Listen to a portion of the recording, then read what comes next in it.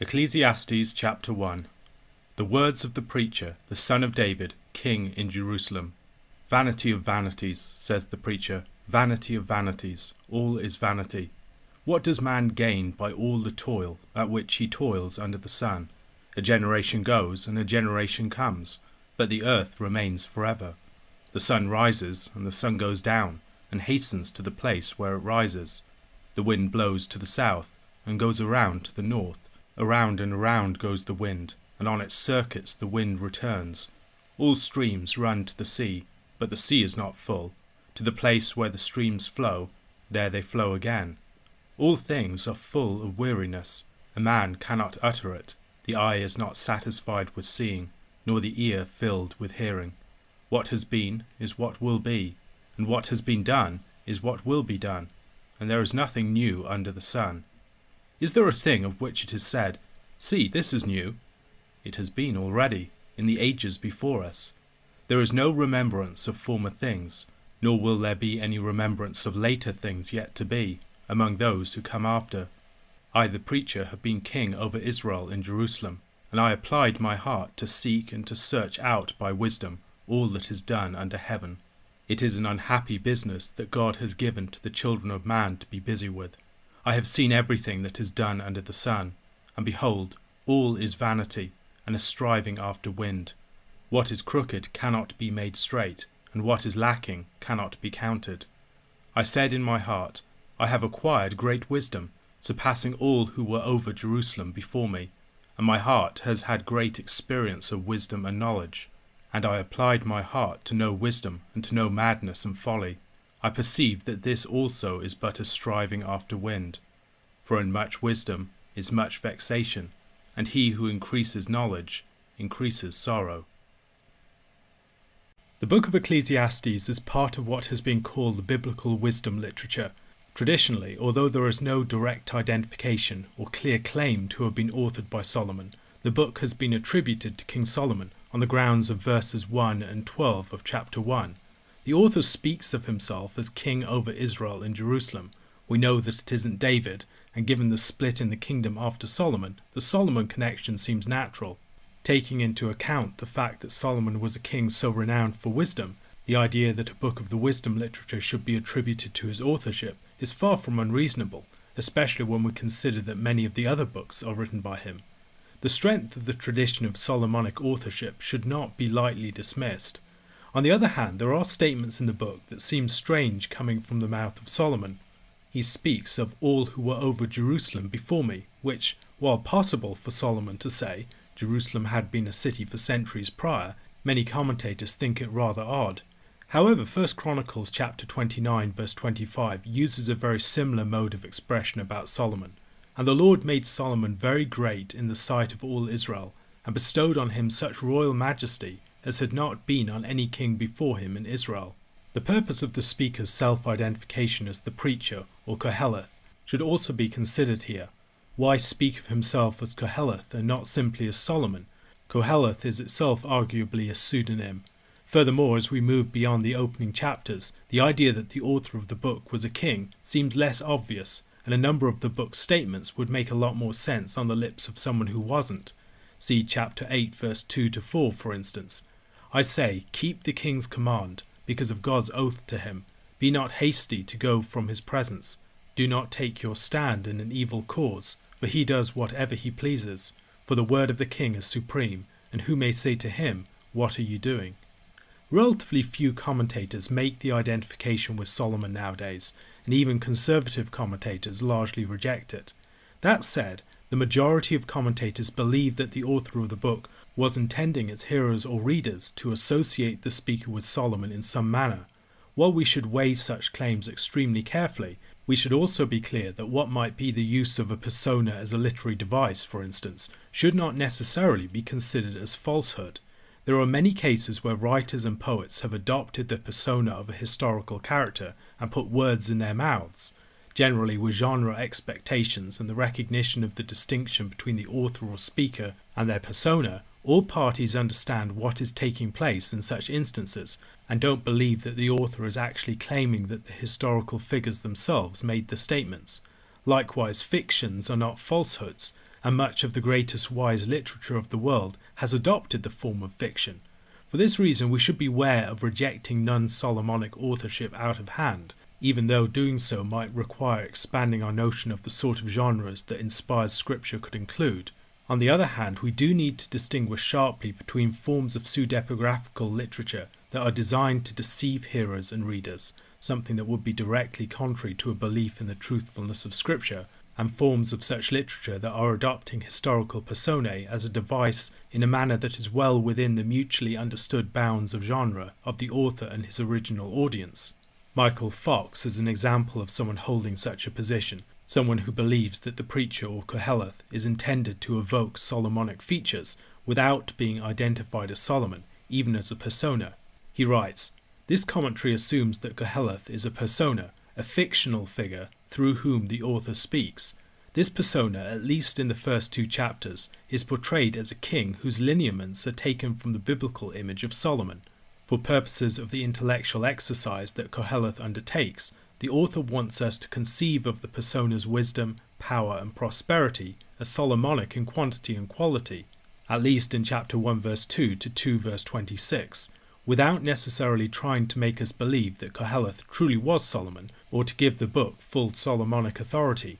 If Solomon was the author of the book, then the book in its original form needs to be dated to the 10th century BC.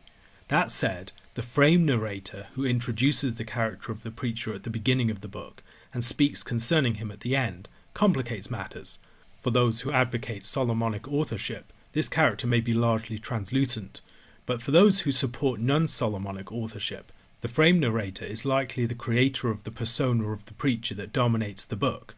While arguments for Solomonic authorship would focus upon the figure of Solomon in terms of the authority of the book, leaving supporters of Solomonic authorship dismayed by opposition to it, those advocating non-Solomonic authorship may be more attentive to the way that the persona of the speaker is constitutive of the message of the text. For instance, it makes a difference if Shakespeare said something wise himself, or whether he put it in the mouth of one of his characters. In the latter case, the hearer must weigh the words differently. Belief in non-Solomonic authorship tends to go hand in hand with a much later dating for the book, commonly to around the 3rd century BC. The late dating is supported by the presence of many words and other linguistic features that are characteristic of post-exilic period writings, not least a number of Aramaisms. If the book dates to the time of Solomon, many have argued that it would throw our understanding of the history of the Hebrew language into utter disarray. Others have argued for intertextual references to works like Isaiah, which would also support a much later date than Solomon would give us. There are references and allusions to Ecclesiastes in 2nd century BC writings, such as the work of Ben Sira and the fragments of the text of Ecclesiastes that have been found among the Dead Sea Scrolls, so it must be dated before that date. Liang Xiao, an important recent commentator on the book, has suggested a window of time between the late 5th and early 6th centuries BC for its writing. Interpretations of the book also weigh in questions of dating and Solomonic authorship. Those who perceive influences of Hellenic philosophy, for instance, or who believe that the book represents a challenge to Israel's religious orthodoxy, are going to be much more likely to favour non-Solomonic authorship and late dating. Although one generally has to get into the less scholarly commentaries to find support for early dating and Solomonic authorship, Douglas Sean O'Donnell and Geoffrey Myers are both examples who support Solomonic authorship, for instance.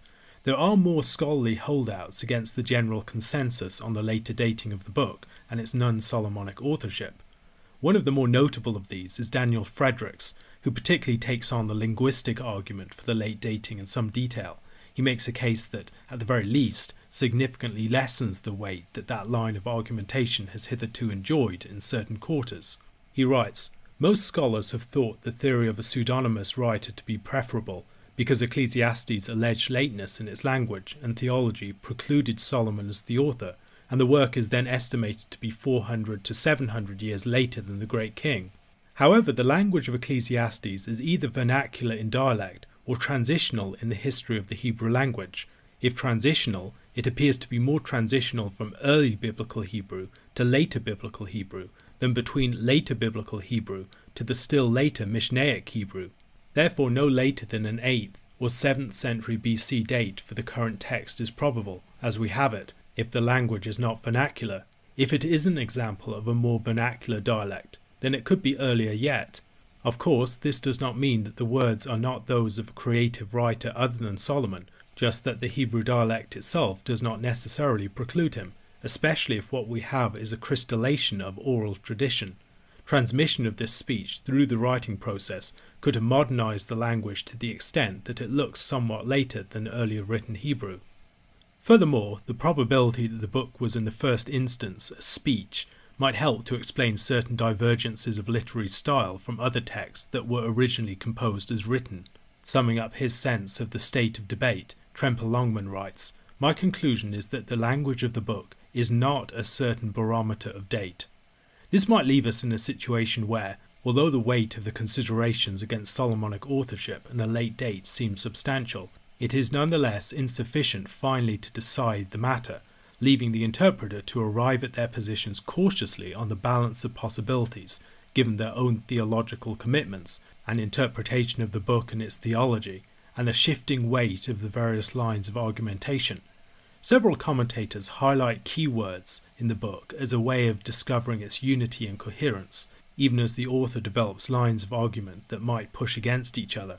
Fox, for instance, lists toil, do or make happen, and work and event, portion, senselessness or absurdity, wisdom, pursuit of wind, enjoyment or pleasure, good, and profit as examples of these keywords.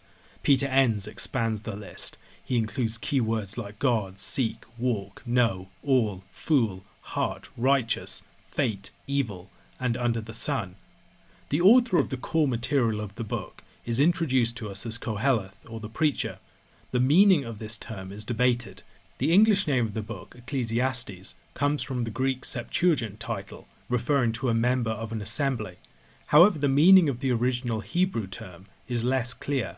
Most now take it to refer to someone who addresses or speaks before the assembly, hence the preacher. The preacher begins by introducing the problem that will exercise him in his investigations, and simultaneously introduces a problem that exercises many commentators in theirs. What is the meaning of the key word Hebel? The way that we translate such an important keyword will cast its shadow upon our reading of the book more generally, and conversely our reading of the book will have some influence upon our interpretation of this term. Translations commonly render the term Hebel as vanity or meaningless. Elsewhere in the Old Testament, the term is used to describe idols. It's also related to the name of Abel. The use of the term in relation to idols weighs in favour of an interpretation as vanity. Other suggestions include absurd, worthless, incomprehensible, unknowable, futile, temporary, and transitory. More concretely, Hebel means vapour or breath. This does not mean that such a translation is automatically to be preferred. Many terms which do have a concrete referent of that kind have less concrete reference alongside it, in relation to which they operate as relatively weak or even dead metaphors.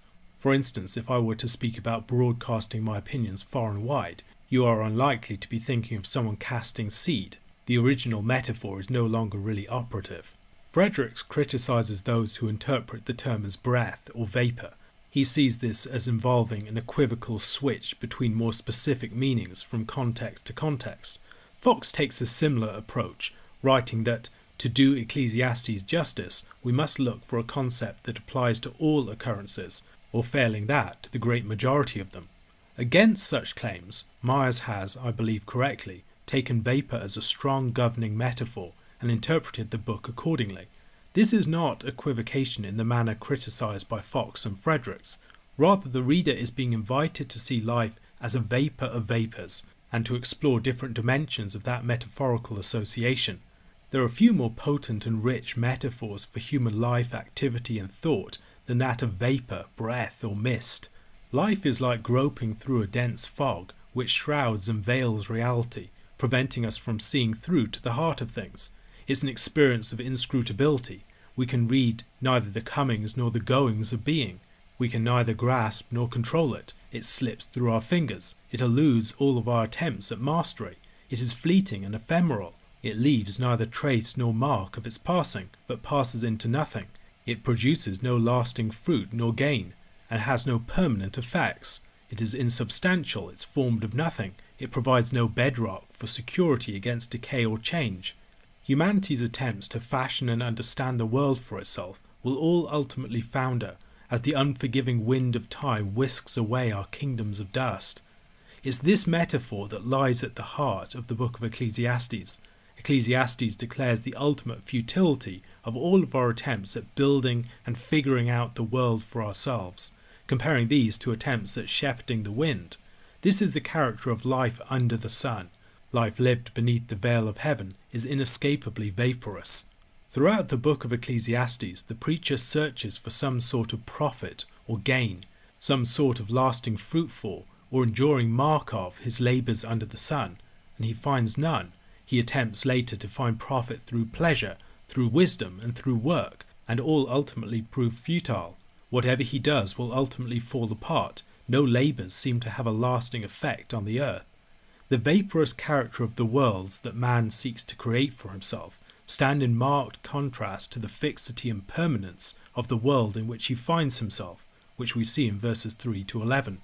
It's this contrast between permanence and ephemerality that manifests his activities as vapour.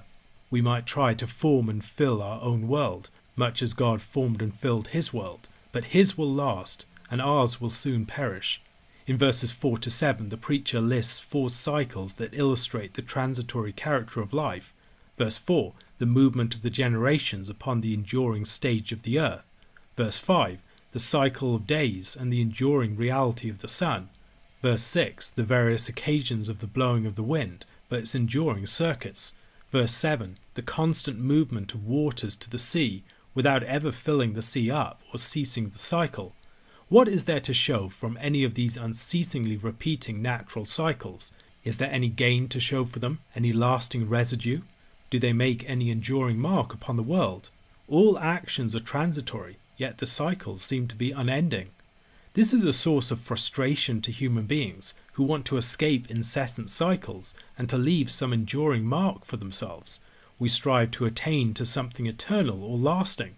We build our proud sandcastles, only for the relentless cycle of the tide to break them down and erase all signs that they were ever there. However, the cycles of human life will repeat themselves, and there won't be anything that is truly and enduringly new. The past has faded into the mist of forgetfulness, and we too, in our time, will suffer a similar fate. If we are very lucky, we might be remembered for perhaps even 100 years after our death, but in time we also will be forgotten. Verses 12 to 15 and verses 16 to 18 are 2 brief sections in which the preacher applies himself to reflect upon human life and activity. Speaking as a Davidic king in Jerusalem, in at the very least a Solomonic persona, the preacher devotes his heart to investigating human activity under the sun, another key expression in the book. As a powerful monarch, one would think that the Davidic king over all Israel and Jerusalem had achieved genuine gain. However, he is all too keenly aware of the modest limits of human activity and the great constraints that we find ourselves in as we expend our efforts in the vapour, in the sub-celestial realms below the heaven and the highest heavens. All such activity is vaporous, it's striving after wind, or perhaps, as Frederick suggests, the whim of the wind. There is no way in which we can alter or amend our fundamental condition, no matter how much we try, even though we might, with a well-built wall and a broad moat, delay the encroachment of the incoming waves upon our constructions in the sand. The tide is inexorable, and it will ultimately overwhelm all of our defences, wiping clean the beach and restoring it to its original state, so that all must begin again. The king in Jerusalem would have the advantage of leisure, access to the wisest counsellors, exposure to foreign sages, possession of the most learned books and chronicles, extensive opportunity to observe human nature up close, and the freedom and the resources to explore the potential of human enterprise. With such advantages, he devoted himself to the deep study of wisdom. We should recall the description of Solomon's wisdom in 1 Kings chapter 4 verses 29 to 34. And God gave Solomon wisdom and understanding beyond measure, and breadth of mind like the sand on the seashore, so that Solomon's wisdom surpassed the wisdom of all the men of the East, and all the wisdom of Egypt.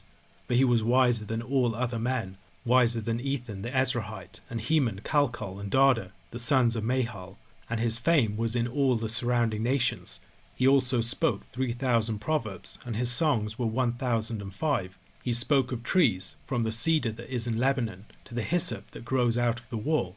He spoke also of beasts, and of birds, and of reptiles, and of fish. And people of all nations came to hear the wisdom of Solomon, and from all the kings of the earth who had heard of his wisdom. However, the king's study of wisdom merely acquainted him more with the limits of human endeavour and purpose, and the ways that wisdom can fail. The more knowledge he gained, the more frustration and sorrow he experienced.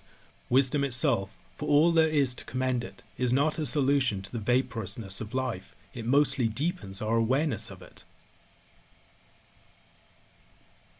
A question to consider.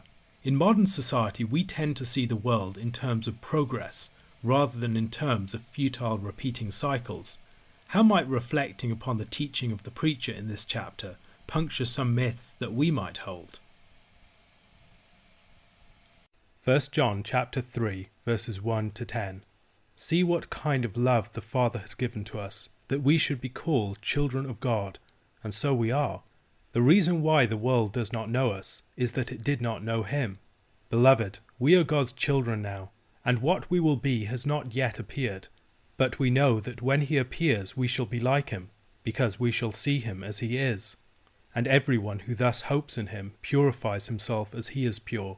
Everyone who makes a practice of sinning also practices lawlessness. Sin is lawlessness.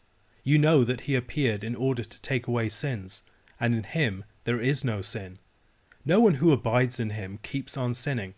No one who keeps on sinning has either seen him or known him. Little children, let no one deceive you.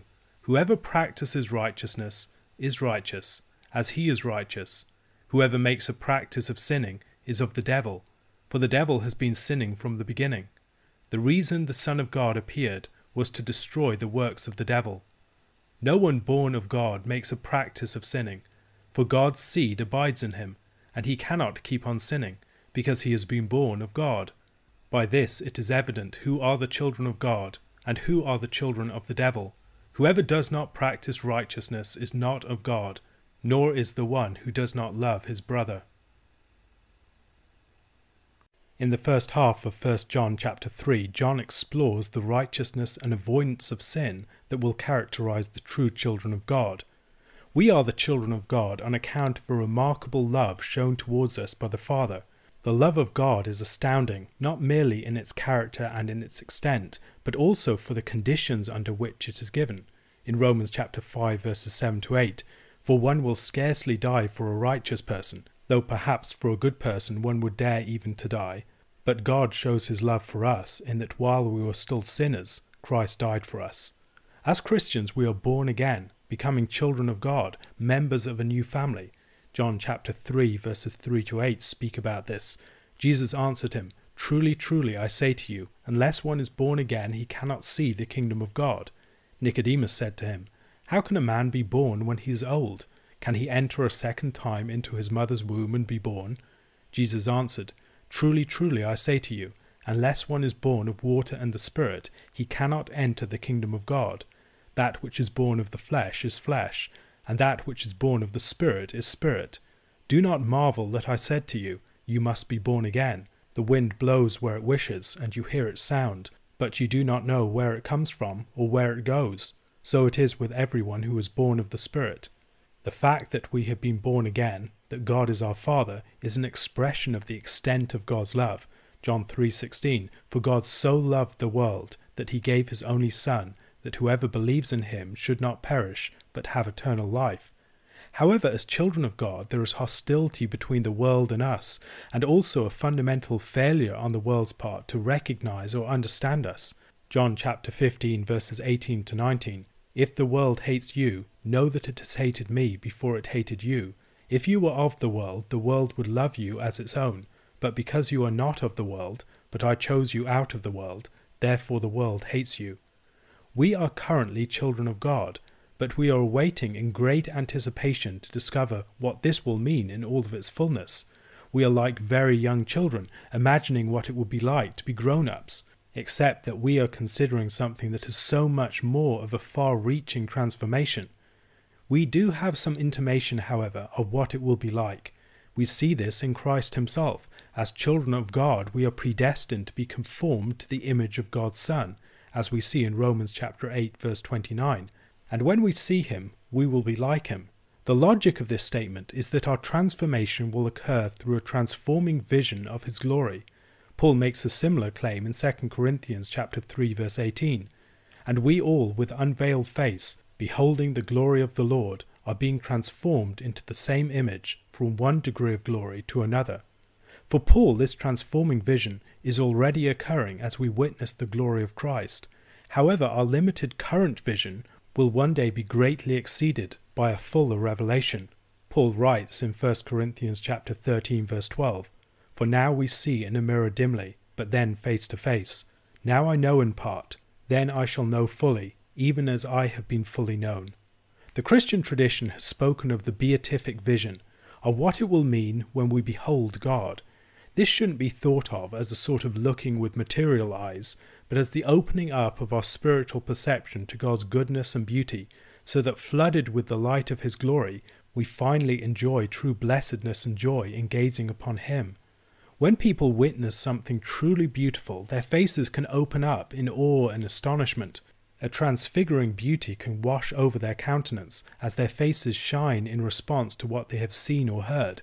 Beauty and goodness can transform our physical appearances for a brief time, but seeing the glory of God in the face of Jesus Christ will, according to John, produce a lasting change in us. We will never be the same again. Recognizing this promise of seeing Jesus as he truly is, of having our eyes eternally open to the radiance of his glory, goodness and beauty, will change the way that we live now. We will be longing for that sight and preparing ourselves for it. In the Beatitudes in Matthew chapter 5 verse 8, our Lord assures his hearers, "Blessed are the pure in heart, for they shall see God." Those who live according to this hope will seek to purify themselves. We are very much at the earliest beginnings of the reality of Christian experience. We're looking forward to something yet to be realized in its fullness. The glory that belongs to us lies in the future, and the Christian life is in large measure animated by reflection upon the hope of this. It keeps us moving forward. And as a flip side of our awaiting this glorious transformation, there is the need to deal radically with sin. The children of God and the children of the devil are distinguished by their patterns of behavior. The person who sins practices lawlessness. Lawlessness isn't synonymous with law-breaking. It is more fundamental than that.